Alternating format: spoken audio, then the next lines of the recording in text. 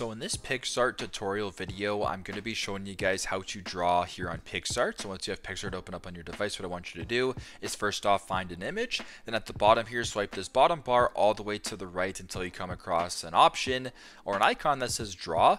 So for me, it's right in between where it says lens flare and mask. Go ahead and press on where it says draw. And first off, what you can do now is you can either go ahead and change the brush style. So if you want to just do a basic brush, you can do that. You can change the color by swiping here and going to the color. So if you wanted to make it red, for example, what you can do right now is just go and draw whatever you want on red. You can just draw a bunch of different lines. You can draw a circle. You can go ahead and change it this way and change it this. You can get creative, do whatever you guys want to do. You can do more of a drip that way, which is pretty cool to see. You can erase it by pressing on erase and then changing the brush size as well, and then erasing the entire thing when it's all said and done. So pretty straightforward. That's how you guys can draw here on PicsArt. Thanks again for watching, and I hope this video helped.